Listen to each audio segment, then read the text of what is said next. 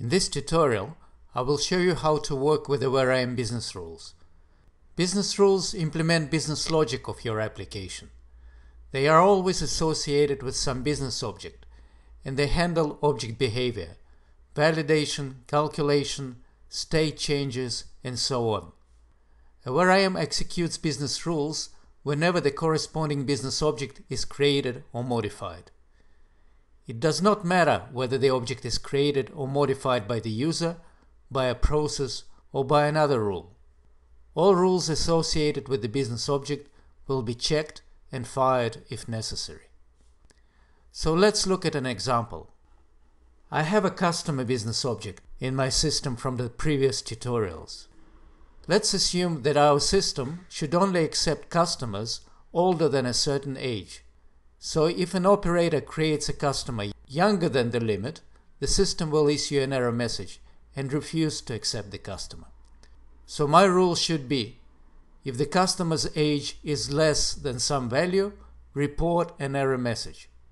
Let's attach this rule to the customer object.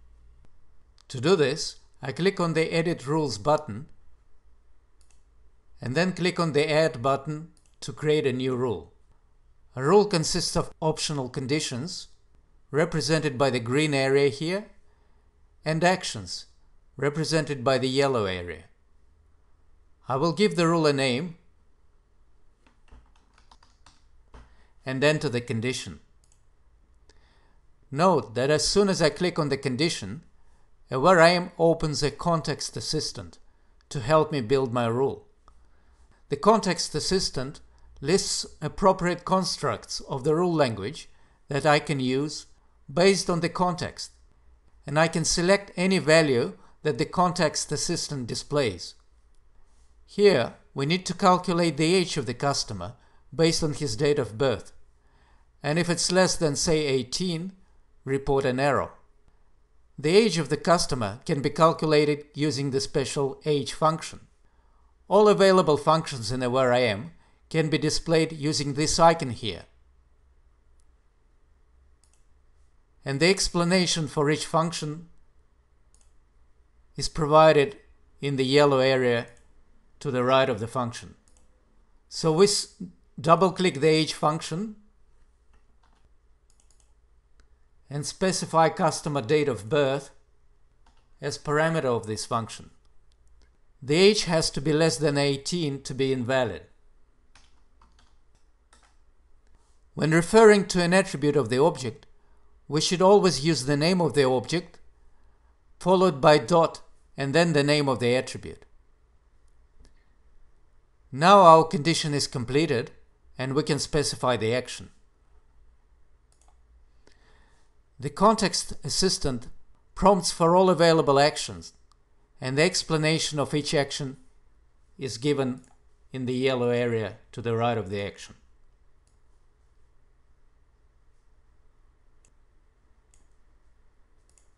One of the actions is report error, which is what we need. So we select this action and then specify the error message that we want to be displayed to the user.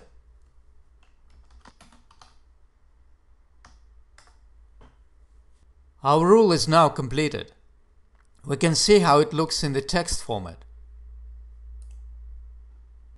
The text format can be used directly for more complex rules that cannot be specified using the standard form. Before I show you how the rule works, I will enable the log viewer that will show us in detail how Where I Am executes rules.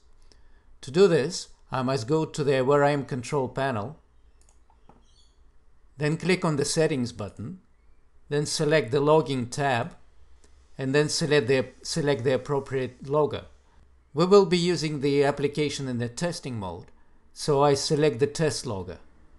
I click on the log viewer and then click on the View button to open the log viewer. Now I can show you how the rule works.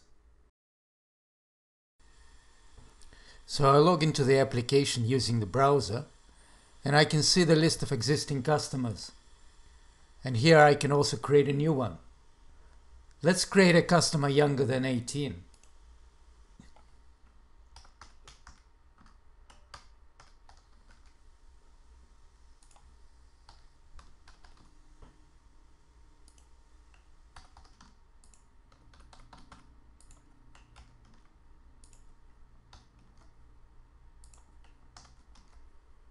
As soon as I click Create, the system displays the error message and does not accept the customer. Let's see how AwareIM does it behind the scenes. We go to our log viewer and look at what's in there. The node here identifies the moment when the user hit the Create button. AwareIM started to execute the rules associated with the customer.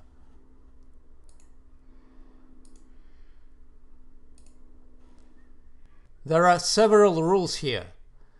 The one that we have created explicitly and some predefined rules that AwareIM has created automatically to enforce mandatory fields and choices for attribute values.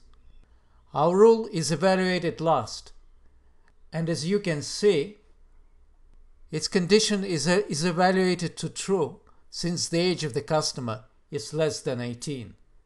The action of the rule is added to the agenda and executed later here, and then the whole operation is aborted. Let's now create a customer older than 18 years old.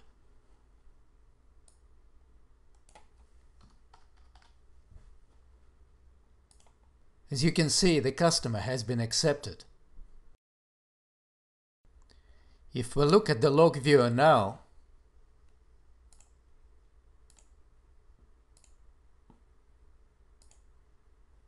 evaluation of the condition was false, and so our action was not fired. Note that the rule will be fired not only when an object is created, but also when it's modified. Let's find the customer that we have just created and try to modify it to make it invalid.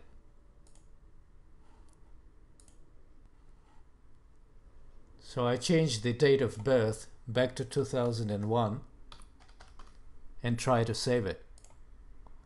And we can see the error message here.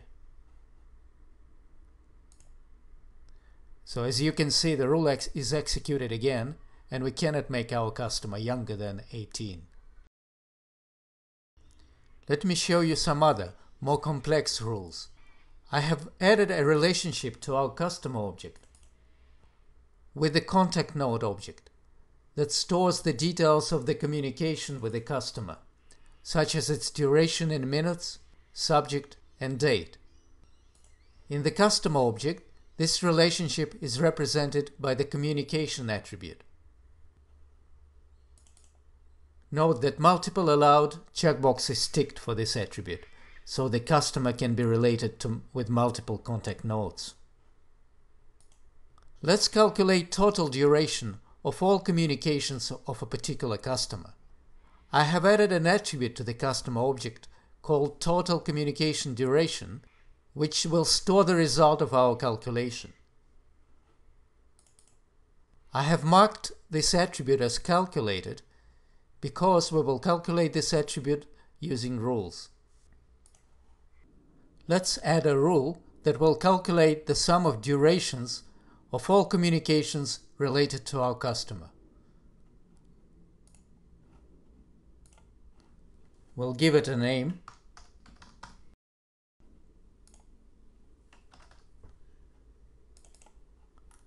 The value of this attribute will be calculated as the sum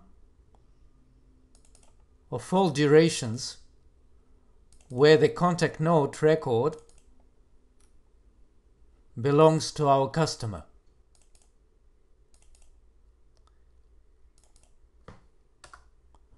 In other words, contact node is in customer communication. This rule will do the job properly, but it's not very efficient because it will be executed every time the customer object is changed, no matter what the change was. To make the rule more efficient, we will add a condition that will execute the rule only when there is a change in the associated communications.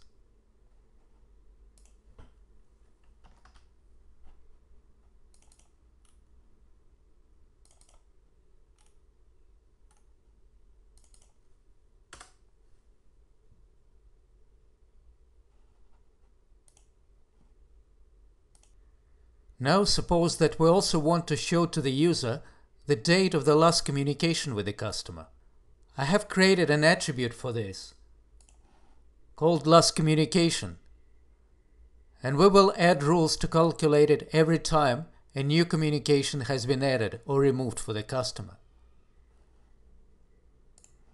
Adding or removing a communication is really a change to the list of associated communications. So the condition of our rule is really a change to the list of communications again.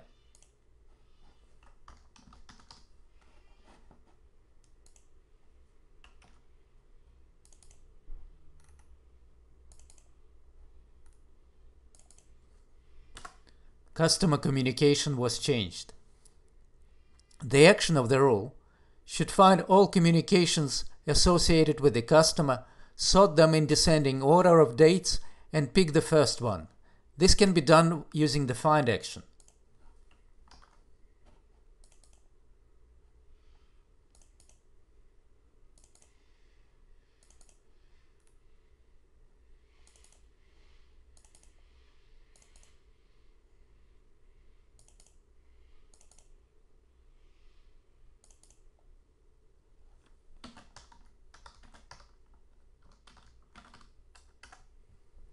So here I'm finding all contact nodes which belong to our customer, and then I order it by date and take the first one.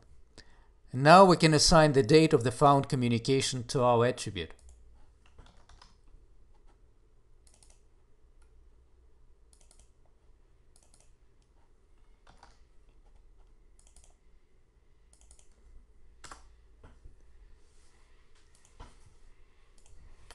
Well, I hope this tutorial gives you a good introduction into AwareIM rules. The rule language is very powerful, and it includes many different actions, expressions, and functions. For more details about the rule language, see the user guide and the rule language reference guide. I also recommend that you watch the processes tutorial right after this one. The processes tutorial explains how processes are different from business rules, and also explains actions that deal with the user interface.